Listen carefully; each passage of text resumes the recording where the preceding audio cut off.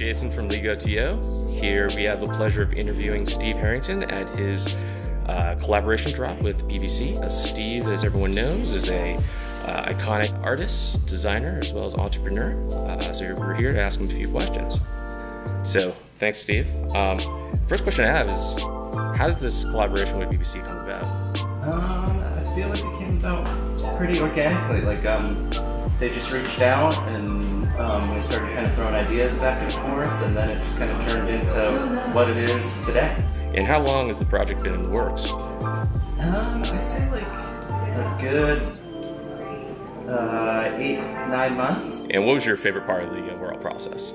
I think it was just exploring kind of the two worlds that we share and just kind of seeing it come to life. Like being able to work with some of the key iconography from the brand and putting those together and into a sculptural form was really cool. All of us know you from your various collaborations throughout the years, Beats by Dre, Nike, Colette, I mean, the list goes on and on.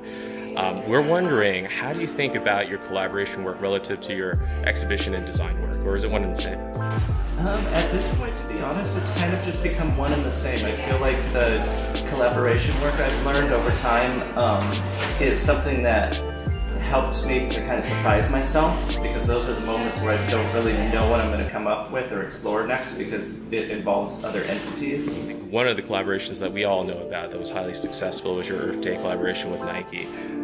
Can you tell us a little bit about how you think about the continued influence of art on popular streetwear culture?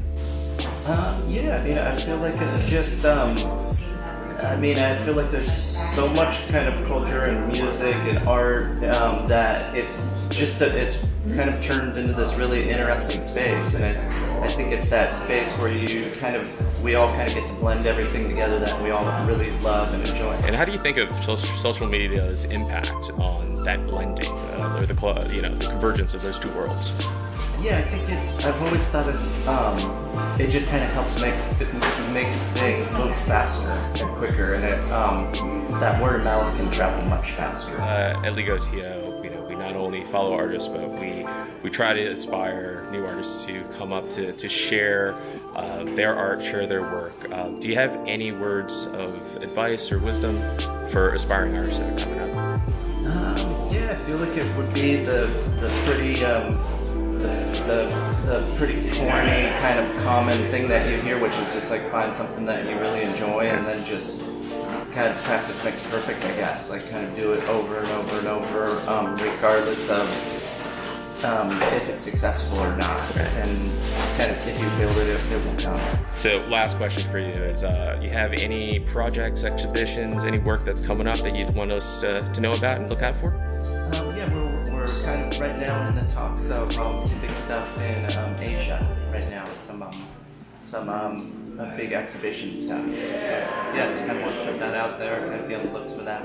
Awesome, we can't wait. So awesome. Steve, thank you. Congratulations on the collaboration. Thank you. And look forward to seeing more from you soon. Cool. Cheers. Thanks.